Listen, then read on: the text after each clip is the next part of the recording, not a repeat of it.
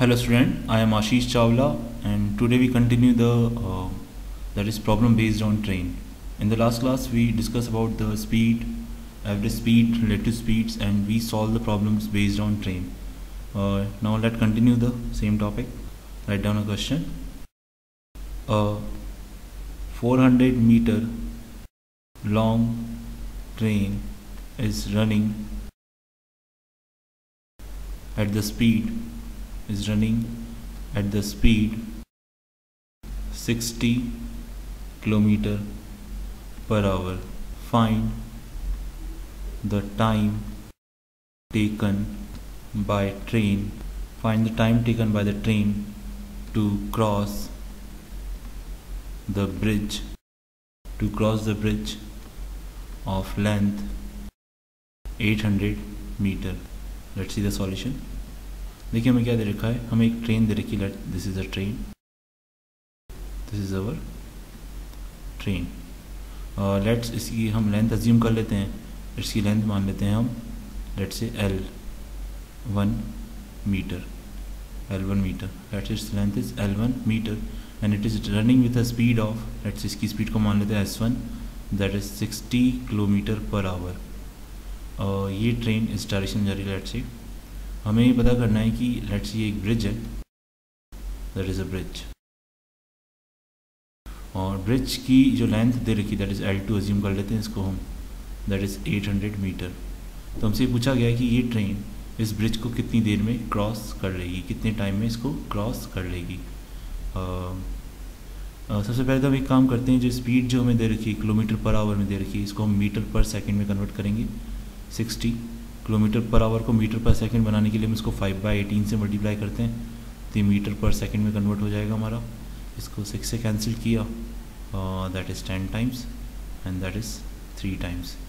So that is 50/3 metre पर second. ये तो हमारी स्पीड हो गई.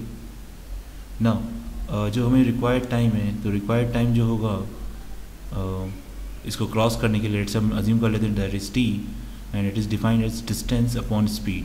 तो इस ट्रेन को अगर इस ब्रिज को क्रॉस करना है तो जो टोटल डिस्टेंस उसको ट्रैवल करना पड़ेगा that is the length of the train plus the length of the bridge. So we have to add these two, that is L1 plus L2 divided by the speed of the train. The speed of train is 60 और that is 60 kilometre per hour. But as we are taken the length are in metre, so we have to convert this speed into meter per second. We have already converted, that is 50/3 meter per second. So that is S1. Now put the values. The value of L1 we don't know, sorry. The length of the train is given in the question, that is 400 meter. Okay, the length of the train is already given in the question, that is 400 meter. So in place of L1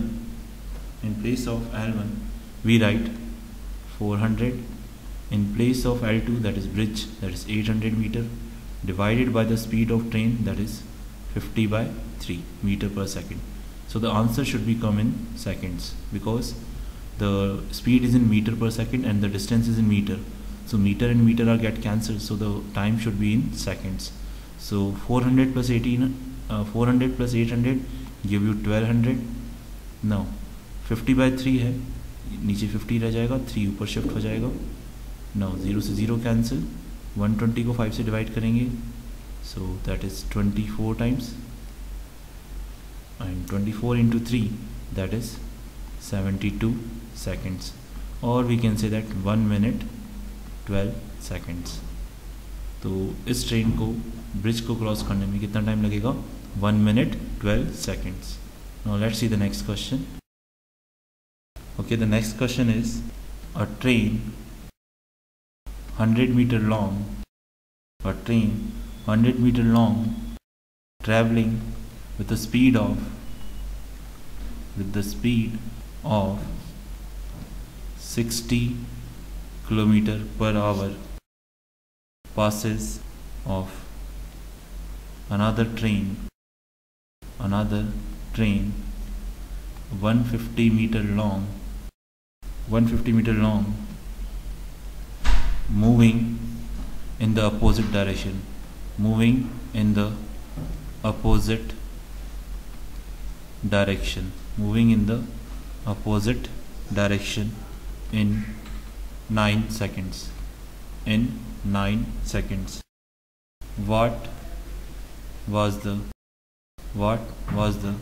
speed of the second train? What was the speed of the second train? Okay, this is our question. Now let's see the solution. हमें क्या बता रखा है? We have two trains. The first train, this is the first train. Its length is given to us, that is L1. Let's say it is 100 meter. Now it is traveling with a speed of S1, that is 60 kilometer per hour. And we have another train. Let's say this is another train, and its length L2, that is 150 meter, moving in the opposite direction. Okay, let's say अगर हम assume करें कि S1 इस direction में जा रहा है, तो जो ट्रेन S2 है, जिसकी स्पीड S2 है, लेट्स से वो इस डायरेक्शन में जा रही है. हमें स्पीड ऑफ सेकंड ट्रेन हमें नहीं पता है, लेट्स से S2 ही मान लेते हैं इसको हम. ये एक दूसरे को कितने टाइम में क्रॉस कर लेगी? 9 सेकेंड्स में. तो time is given to us, that is 9 second. देखिए, हमें एक तो डिस्टेंस जो है वो मीटर में दे रखा है, और इधर जो टाइम है दैट इज़ सेकंड में दे रखा है. तो बेटर है कि हम जो स्पीड है उसको भी हम मीटर पर सेकंड में कन्वर्ट कर लें. तो लेट्स से जो स्पीड S1 है उसको हम 60 किलोमीटर पर आवर दे रखा है आपको. इसको हम लिख लेते हैं 60 × 5/18 मीटर पर सेकंड. कैंसिल करिए इसको, 10 × 3, सो इक्वल्स टू 50/3 मीटर पर सेकंड. ओके, और S2 जो है उसको हम ऑलरेडी अज्यूम कर लेते हैं, let's say it is x metre पर सेकंड. S2 जो सेकंड ट्रेन की स्पीड है इसको हम अज्यूम कर लेते हैं x मीटर पर सेकंड है. Now let's see the solution. हमें ये दे रखा है कि ये जो ट्रेन है एक दूसरे को 9 सेकंड में क्रॉस कर लेती हैं. तो time is equals to distance travelled. जो यहाँ पे जो डिस्टेंस ट्रेवल्ड होगा that is the sum of the length of the two trains, distance traveled divided by the relative speed. Okay, now question में हमें टाइम दे रखा है दैट इज़ 9 सेकेंड्स. 9 पुट कर दिया. जो डिस्टेंस ट्रेवल होगा that is the addition of the length of the two trains, that is L1 + L2. अब क्योंकि बोथ द ट्रेन्स का जो डायरेक्शन है दैट इज़ अपोजिट, तो उनकी स्पीड क्या हो जाएगी? ऐड हो जाएगी. सो फर्स्ट ट्रेन की स्पीड है दैट इज़ 50/3 और सेकंड की स्पीड है x मीटर पर सेकंड. नाउ L1 और L2 हमें ऑलरेडी गिवन है. L1 की वैल्यू हमारी है 100 और L2 150. Put the values. So 900 + 150 divided by 50/3 + x. So 9 is equals to 100 + 150, that is 250. So we take the LCM. So 50 + 3x, so 9. 50 + 3x/3 इसको हम left hand side shift कर देंगे तो ये मल्टीप्लाई में कन्वर्ट हो जाएगा. ठीक है, is equals to 250. Now 9 and 3 are get cancelled 3 times. So 50 × 3 that is 150.